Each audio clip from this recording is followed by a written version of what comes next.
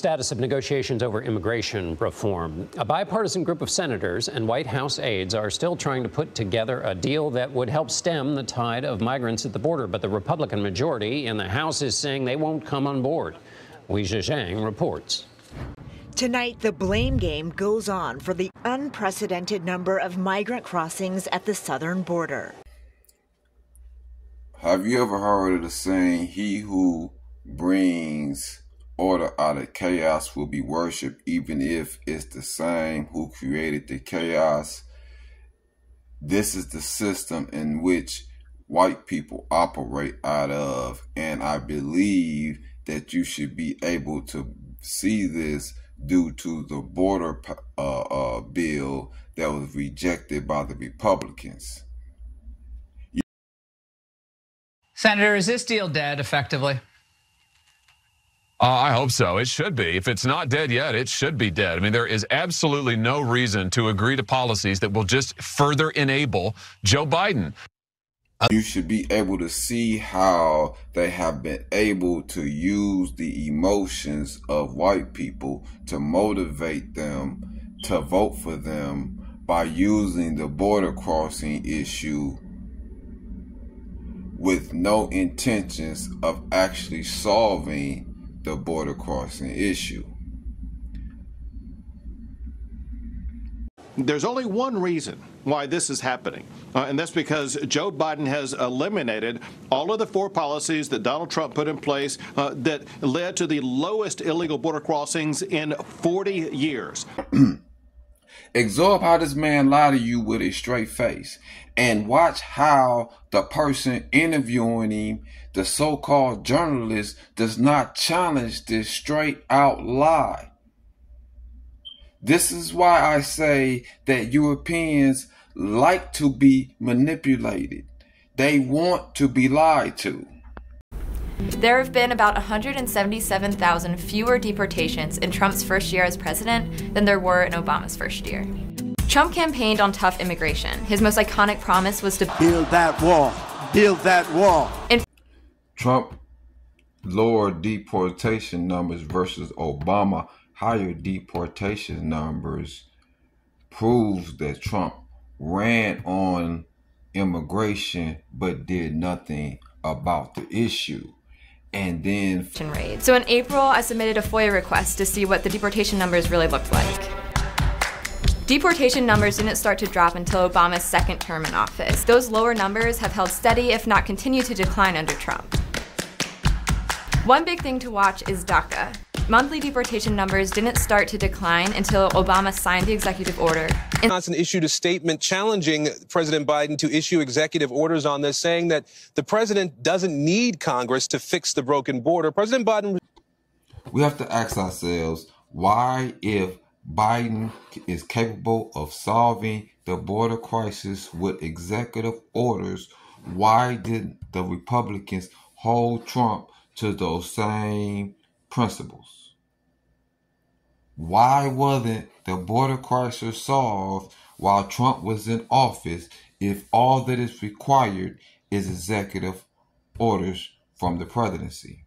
Because Trump had no intentions on solving a border crisis, because he only intended to use the border crisis and white people racism as a means to drive them to the poll and to continue to gain their support, to allow him to financially rip them off, selling them NFTs and bogus fundraisers.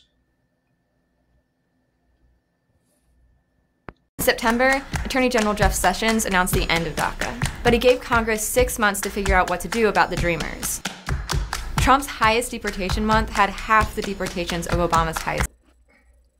I need you to understand that they repeatedly do this form of manipulation to our people.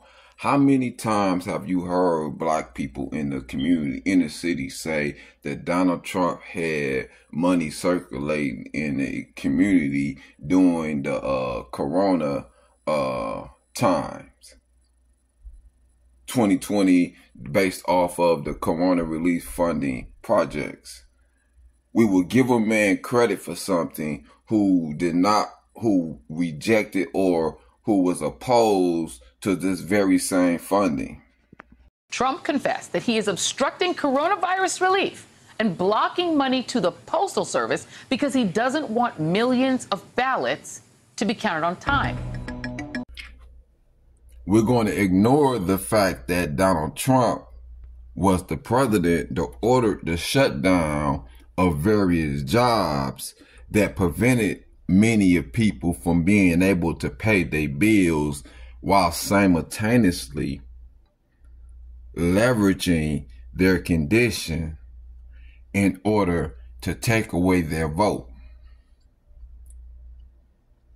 But he is rewarded by many, including black people, as some type of a savior because of the stimulus package that he himself opposed to.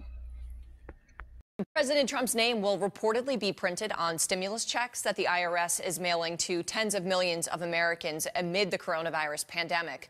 The president is not an authorized signer for the checks issued by the Treasury Department, but the Washington Post is reporting the checks will still be signed by Treasury Secretary Steve Mnuchin, but the president's signature will also appear in the memo section. The checks are expected to be mailed out next week. So when you look at it, Donald Trump, who ahead of time could have handled the COVID a lot better, mishandled the COVID situation, created a lockdown, right?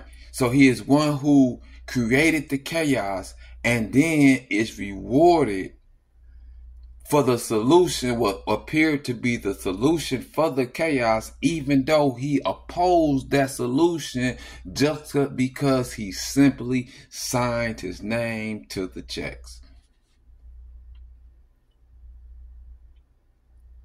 We have to get away from allowing ourselves to be manipulated by these simple actions.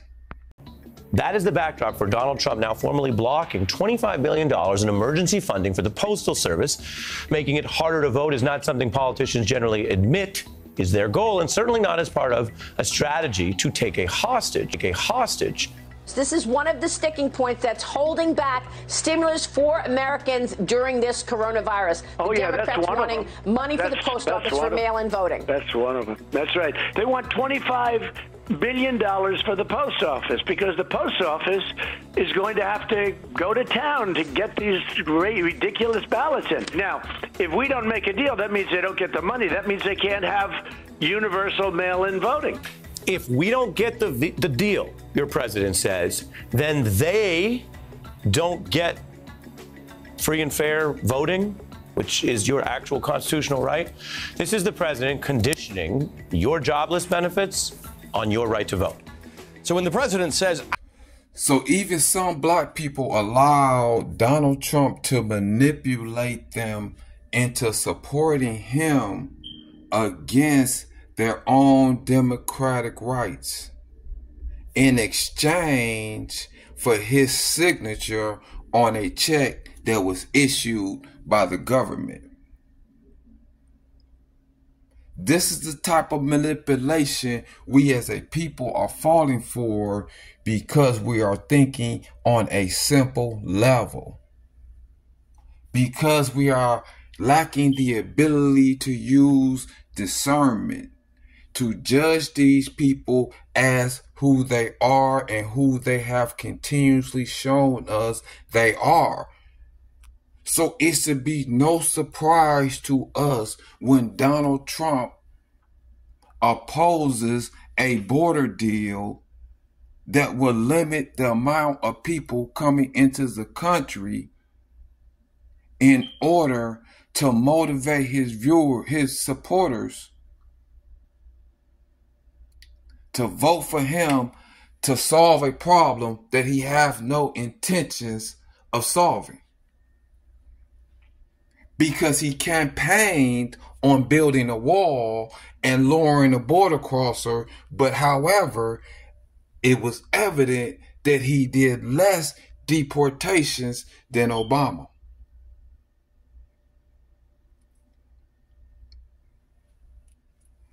But Donald Trump has learned that it is better to leave the issue there and to use that as a means of manipulation to drive the people to empower him, rather than create a solution for the problem.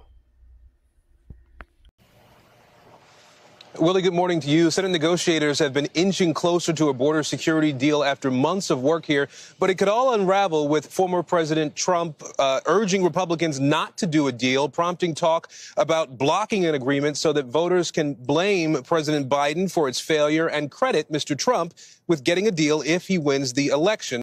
The same as the Republican Party has learned that gerrymandering is more effective than creating policies that will acquire more votes.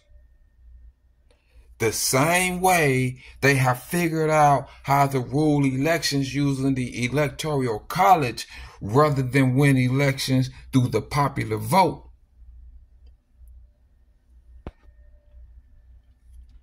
Now, the former president embracing the fallout, really, for his attempts to sabotage the deal. I noticed a lot of the senators are trying to say respectfully they're blaming it on me. I said, that's okay. Please blame it on me. Please. Because they were getting ready to pass a very bad bill. You have to understand it's definitely his fault. Segregationist Joe has no issue with shutting down the border. Segregationist Joe has no issue with compromising any minorities that support Democrats in order to gain favor with white Trump supporters. So the lack of a border deal is definitely due to Republicans. Biden responding to that here in South Carolina. If that bill were the law today, I'd shut down the border right now and fix it quickly. A bipartisan bill would be good for America, and Congress needs to get it done. Now, Border Patrol says that a record 300,000 undocumented immigrants crossed into the U.S. in December. Speaker Johnson says that President Biden has ample authority to act immediately. Willie? And as you say, even Republicans in the Senate are urging their colleagues in the House, take the deal. It's as good as it's going to get for us. Aaron Gilchrist in Columbia, South Carolina. This is why black people have to understand we have no political party. We have the head of the Democratic Party that will compromise any issue for any minority group in order to appease those very people who politics is all motivated by hatred for you.